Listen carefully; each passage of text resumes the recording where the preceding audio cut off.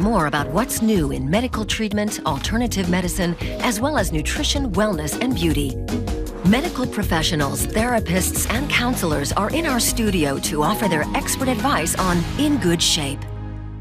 Vampires in the house? Then you better call Dr. Karolina Bauer-Dubau from the Berlin Center for Travel and Tropical Medicine. Hello and welcome to the studio. And you didn't come alone? You've got some bedbugs with you. Yes. Petri dish.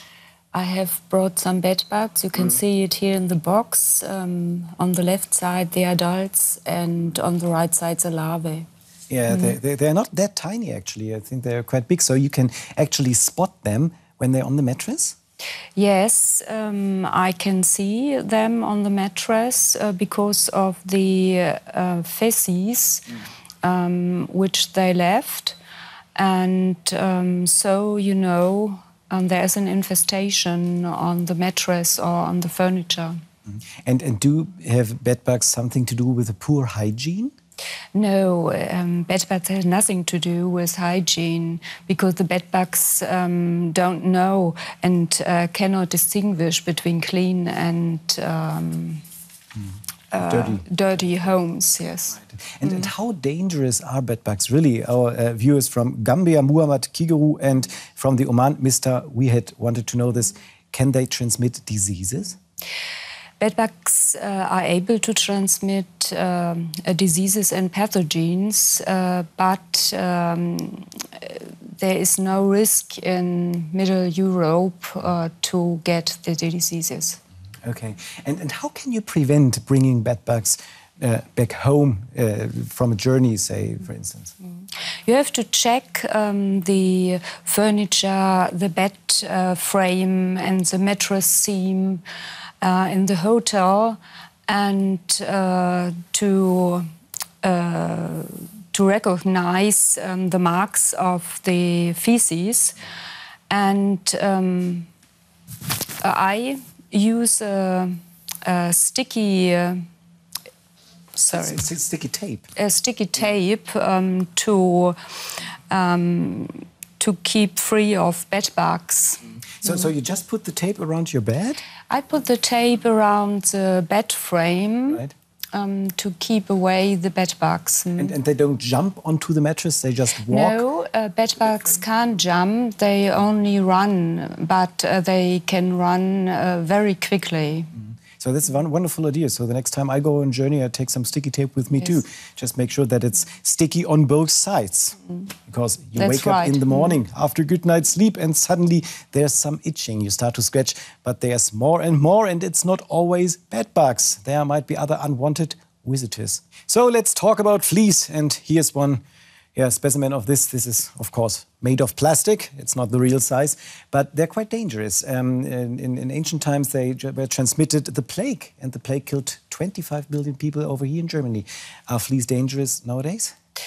Not at all, because the plague is still seen in Asia, for example, but not here in Middle Europe. Yeah.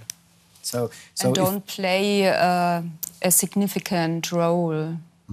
And if you wake up in the morning, you have some red spots on your skin and it's itchy, how can you tell that's a flea and not a mosquito bite? I can't tell that it is a spot of a flea or a spot of a bedbug. I must see the flea alive or rest of the fleas. So you got to catch the flea, which is quite a job to do. But you got something like a flea trap. You brought it with us. How does it work? This is a flea trap.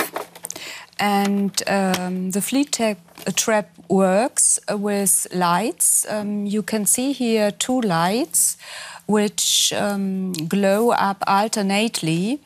And here on the ground you can find a sticky surface, and the flea jump toward the light and then will be trapped here on the sticky surface. So they just stick there and then you can see, yeah, that's a flea, it's not a mosquito. it's a flea. Then I can recognize an infestation of fleas. And you have to get the terminator then, if you see that there was a fleas? Yes, a terminator is very important because the exterminator knows how to use the the insecticides, and where he has to apply the insecticides. Okay. Washing the hair is not enough to get rid of the lice? That's right. It isn't enough. You have to use an insecticides to wash the hair, and also you must use a comb with very closely fine-set teeth to remove the nits. The nits are the eggs of the lice? The nits are the eggs of the lice. And if you just remove the lice, then they will come again after yes, that's right. Yeah, right. So, and if I see some lice, some children, my daughter, for instance, when do I have to go to see a doctor, and how long can I treat it for myself with a comb? In Germany, you need a doctor's certificate to demonstrate that you are lice-free. And you have to bring this to a school or to kindergarten. And normally you get this certificate after the first treatment of the lice. And is it enough just to remove the lice out of the hair, or do you have to clean my whole apartment and to get rid of all, say, cushions on the sofa? It isn't necessary to clean the whole apartment, because when the lice fall down of a person, they will die after several hours, because lice needs very often a blood meal. Okay, and if somebody got the lice, I mean, it's a little bit disgusting and it's itchy, but are they medically dangerous? Can they lead to diseases? Not really. We have to separate, have I a head lice or have I a body lice? And head lice are not a significant vector for diseases and pathogens. And it's right, when you are in a refugee camp or in accommodation for migrants, that can be occur, but not in a normal school.